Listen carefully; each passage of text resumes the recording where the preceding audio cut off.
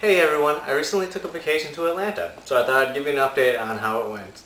We went to a cool improv show, but they gave us these really ridiculous calendars with some interesting photos in this calendar. So, it was a good show. The calendar, I'm not so sure about. We also went to a number of the cool touristy spots in Atlanta. We took a tour of CNN. We also went to the Coke Museum, and we also hit up the aquarium where we got to see some penguins and see an awesome whale shark. Hi there, how goes it?